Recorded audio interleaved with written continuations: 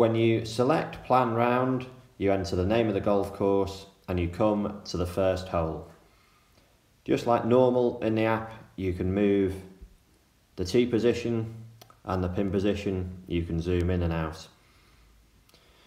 Next, you have the red target line icon, which you can use to drag to see the distance to certain hazards from the tee and also the distance to the pin. You can also, if you wish, measure the width at certain points simply by moving the red icon on the far right area and move that tee position to the far left, and you can see the width there, 52 yards, 77 yards, 90 yards, etc. If you ever want to measure a point to point, you can do it that way. The other good thing with the target line is it can help you pick a particular target. For example, you might look at that far green side bunker or over this first left bunker as your reference point, so that when you go to the golf course, you've got a line that you can pick. This is particularly useful if you play a course with some blind shots. You can get a rough starting point on where you need to hit the golf ball.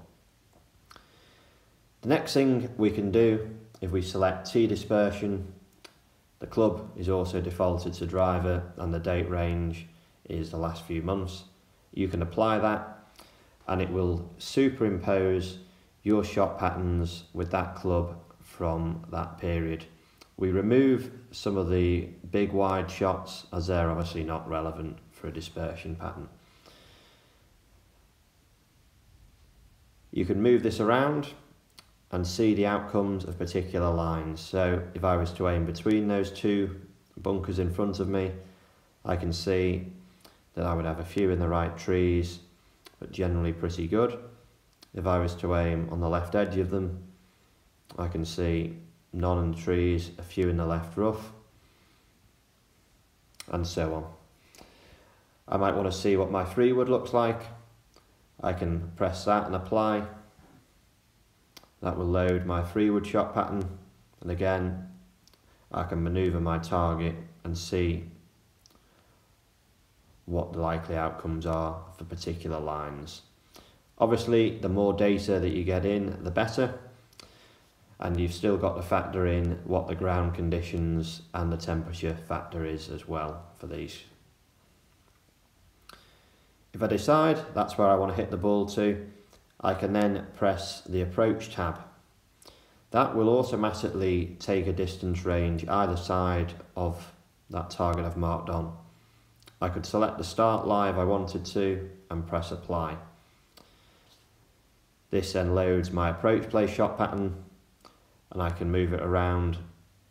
I can move the pin position and see, right, if I went straight at that flag, what are my likely outcomes?